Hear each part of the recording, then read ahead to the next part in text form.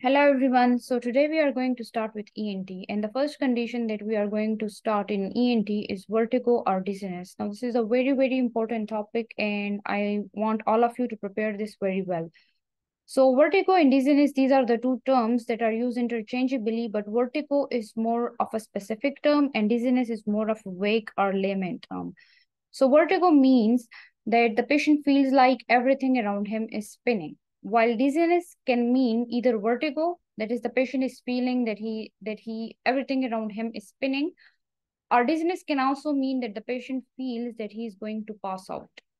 Now, as dizziness is a layman term and the patient is going to, talk to you in layman term, so more often than not, the patient will tell you, doctor, I'm feeling dizzy. Okay, the patient will not tell you, the doctor, I'm feeling vertigo. He will tell you, doctor, I'm feeling dizzy. So whenever you hear the word, I'm feeling dizzy, the first thing that you need to ask is, can you please tell me what do you mean by feeling dizzy? Okay. Do you feel like you're going to pass out or faint, or do you feel like everything around you is spinning? Okay. Now, when you hear the word dizzy, you should think of three organs, okay? Ear, brain, and heart. Okay? Mostly when you think of vertigo, the first thing that comes in our mind is ear disease. Okay. But you should also think about brain disease and you all should also think about heart disease. If you only ask about symptom of ear disease during history taking in a patient with vertigo, despite all your history taking, you will get 2 marks in the data gathering because you have forgotten about the other two organs. Now, in ear and brain disease, the patient gets true vertigo, while in cardiovascular diseases like in heart block or in arrhythmias, where the patient gets syncope or in anemia, the patient feel like he is going to faint. This is not a true vertigo. In heart disease, there is no true vertigo. In ear and brain disease, there is true vertigo. However, you need to exclude all these three organs while taking the history. So let's talk about differentials now. The differentials in ear disease that causes vertigo are five, which is BPPV, Meniere's disease, vestibular neuritis, labyrinthitis, and acoustic neuroma. In brain, you need to rule out stroke and TIA, particularly the posterior circulation stroke, because posterior circulation stroke involves cerebellum and the brain stem. That's why it causes vertigo and balance problem. In cardiovascular diseases, you need to ask about anemia and you need to ask about arrhythmias. So you should ask this in one simple question. Do you feel any heart racing? And this will rule out cardiovascular diseases that causes dizziness. Okay, now let's talk about history of presenting illness. So whenever a patient presents to you with vertigo or dizziness, the first question you will ask is open-ended question. Can you please tell me what do you mean by dizziness?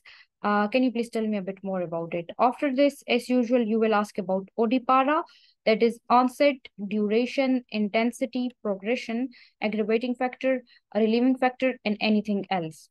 Now, as you all know, by anything else, we mean the DD questions. So let's discuss the DDs.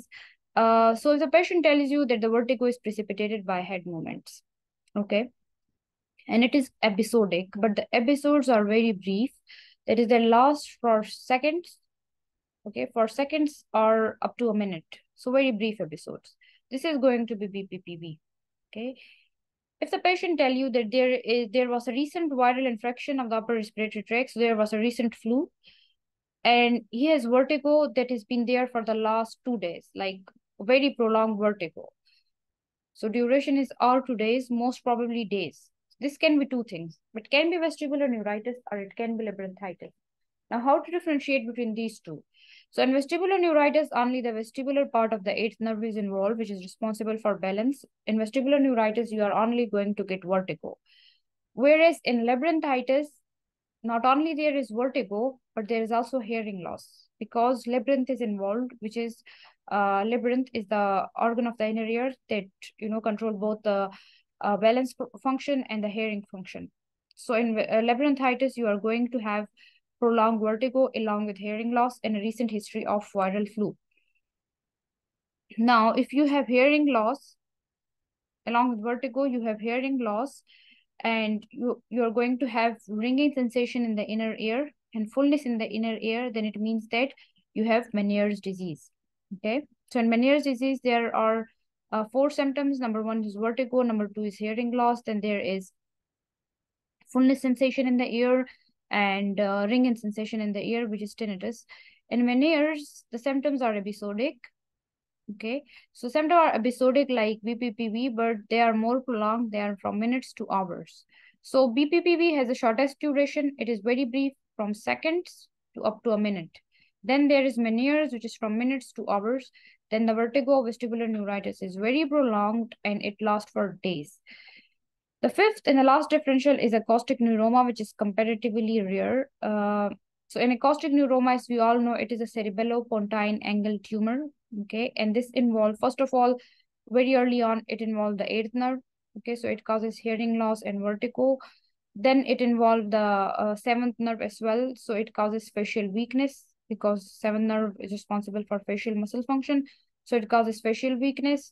Then it involved the fifth nerve as well, which is a trigeminal nerve responsible for facial sensation. So it causes facial numbness or facial pain. Okay.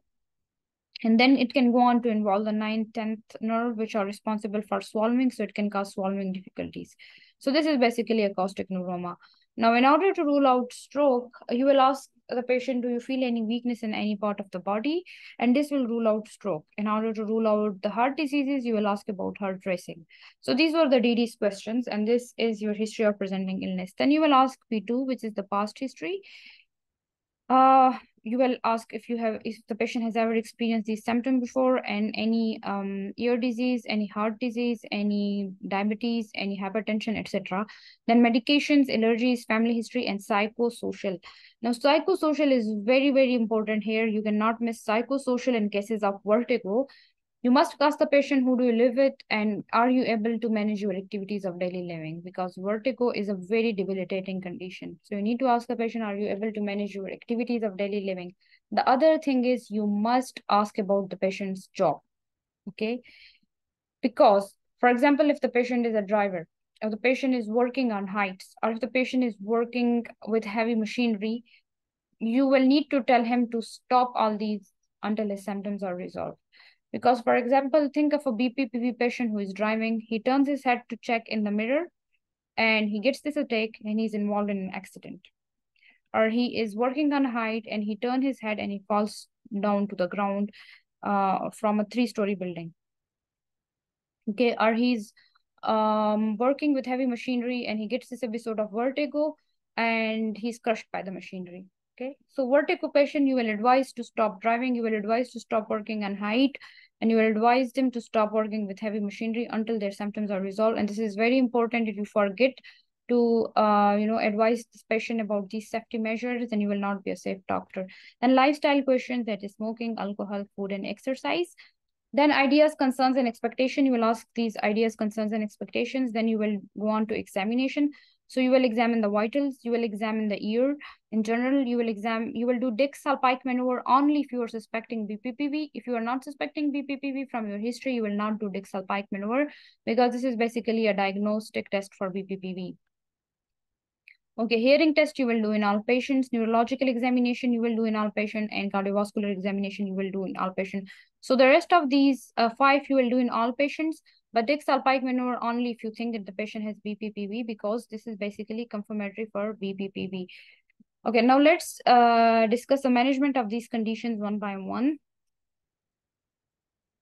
So let's start with benign paroxysmal positional vertigo.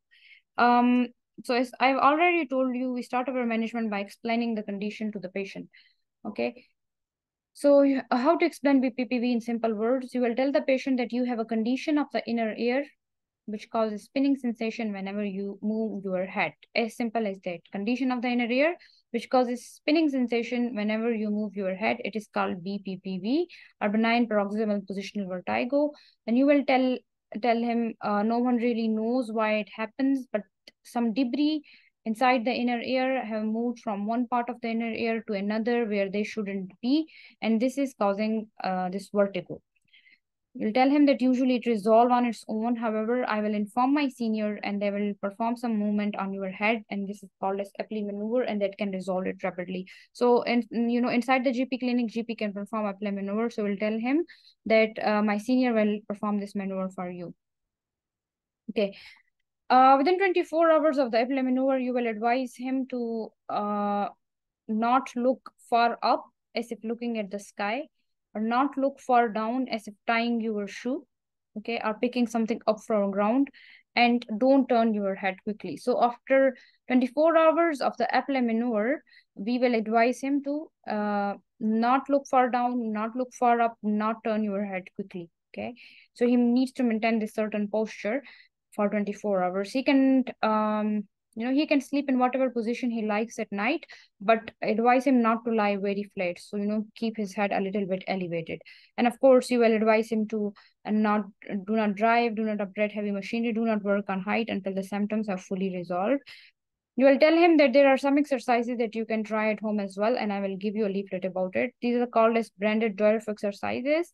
I told you for your information, but you don't need to tell the patient the name of the exercises. Just tell him that there are some exercises that you can try at home as well to quickly resolve your symptom, and these are called as branded dwarf exercises. Tell him that if the symptom persists or they recur, please come back. Now, basically, according to NHS website, BPPV is a fairly common condition.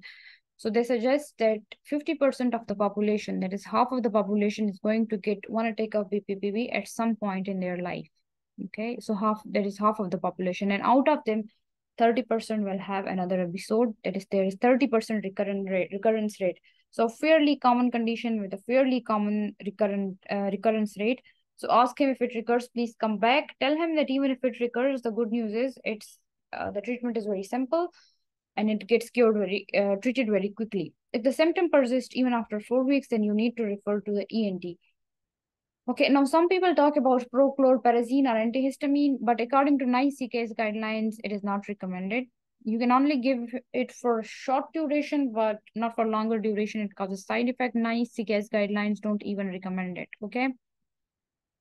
According to NICE CKS, the only treatment for BPPV is Epley's maneuver or branded dwarf exercises. Okay, now Meniere's disease. So how you are going to explain it to the patient? You will tell the patient that you have a condition of the inner ear that can result in repeated attack of spinning and problem with hearing. Okay, simple explanation. Condition of the inner ear that can result in repeated attacks of spinning and problem with hearing. It is thought to be due to poor fluid drainage in the inner ear. Okay, so no need to go into a lot of details that there is tubing inside the inner ear, and then there is fluid produced, and then it is drained, and blah blah blah. Just tell him that it's thought to be due to poor fluid drainage in your inner ear. You also need to explain that there is no cure for Meniere's disease. However, the treatment can control the symptoms. Okay, so if this patient presents to the GP, you are going to give him antihistamines, that is prochlorperazine, to control the symptoms of nausea, vomiting, and vertigo. But for confirmation of diagnosis, you need to refer this patient to ENT. So in GP, antihistamines, but you need to refer this patient to ENT. The ENT will do MRI scan and audiometry for the diagnosis, and this reference needs to be urgent referral. Okay. So urgent referral to ENT for MRI scan and audiometry, and meanwhile you will give prochlorperazine and you will give safety advice. You will give some lifestyle advices as well. So because Meniere's is exacerbated by alcohol and caffeinated drinks, tell them avoid caffeinated drinks, avoid alcohol, avoid smoking, and don't drive if you feel dizzy, don't work on heights, don't operate heavy machinery. Okay, you will ask them to keep their medications with them at all time and take them if they are feeling dizzy, and tell them to drink lots of fluids. Now, vestibular neuritis or labyrinthitis. So in vestibular neuritis and labyrinthitis, the treatment is basically the same, but how you are going to explain it to the patient will be different in both of these. So in vestibular neuritis, you will tell the patient that you have a condition that affects the vestibular nerve, which is the nerve that is responsible for balance, and this is causing prolonged episode of vertigo. So condition that affects the vestibular nerve. And labyrinthitis, you will tell them that you have a condition that affects the labyrinth, which is the balance and hearing organ of the inner ear. And this is causes this prolonged episode of vertigo and hearing loss.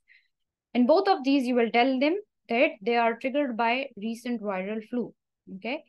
Treatment will be the same. Now, in Vestibular neuritis and labyrinthitis, there is severe vertigo, severe debilitating prolonged vertigo, and the patient has been vomiting and vomiting and very dehydrated, and they present to the ER. Okay. So what you are going to do, you are going to admit these patients. Okay, you are going to admit this patient, you are going to refer them to the ENT. So this is going to be internal referral. Internal referral, by internal referral, I mean that they are going to present in the ER. In the ER, they will call the ENT in the ER, they will assist this patient and they will admit them to the ENT department. Okay, the ENT ward.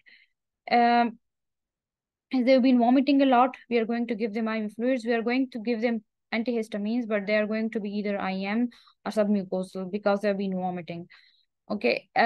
These patients tend to have a little bit of vertigo, residual vertigo upon discharge. So if this is the case, then you will refer to the vestibular rehabilitation program. Vestibular rehabilitation program basically have vestibular physiotherapists that perform specific exercises on these patients and help them to improve their symptoms quickly. They will give them the same safety advice of not driving, not operating heavy machinery, not working on heights, and ask them to follow up with your GP upon discharge. Okay. Now, the last differential of vertigo in ear disease is acoustic neuroma. So, acoustic neuroma, as you all know, that it is a cerebellopontine angle tumor.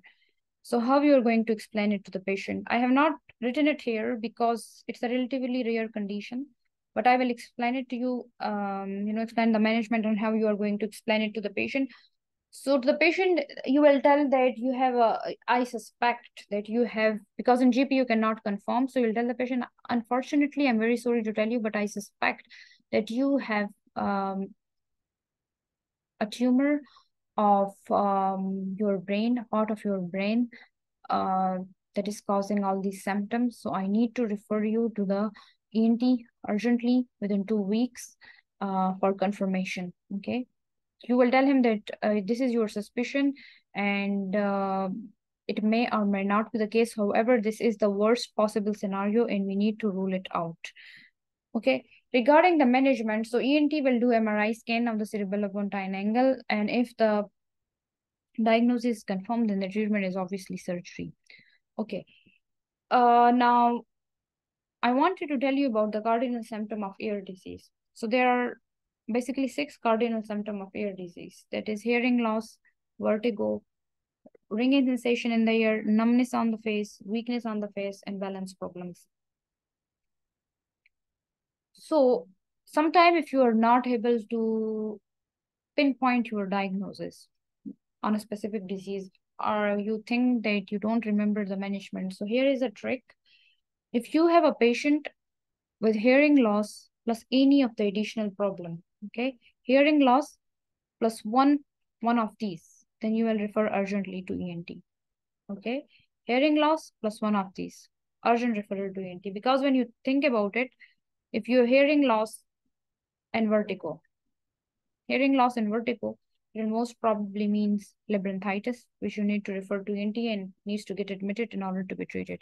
If you're hearing loss and ringing sensation, it might mean Meniere's disease, which again need to be urgently referred to ENT.